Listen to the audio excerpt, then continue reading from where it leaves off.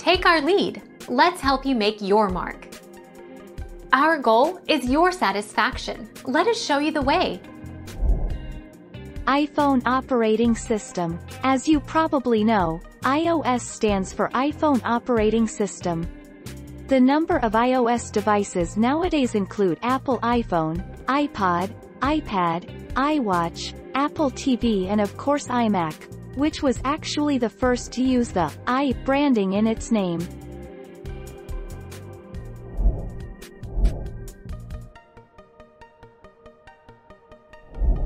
Take our lead. Let's help you make your mark.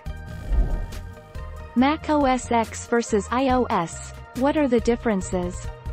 Mac OS X, a desktop operating system for Macintosh computers. Automatically organize files using stacks. iOS, a mobile operating system by Apple. It is the operating system that presently powers many of the mobile devices, including the iPhone, iPad, and iPod Touch.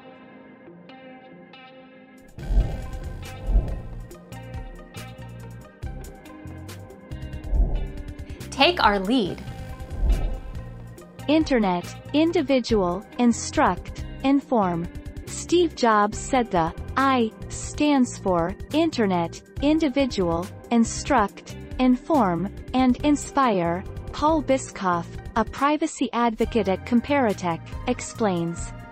However, while these words were an important part of the presentation, Jobs also said that the I didn't have an official meaning. Biscoff continues.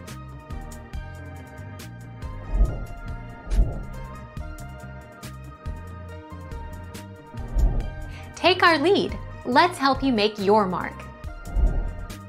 Use apps. Apple and Google both have fantastic app stores. But Android is far superior at organizing apps, letting you put important stuff on the home screens and hide less useful apps in the app drawer. Also, Android's widgets are much more useful than Apple's.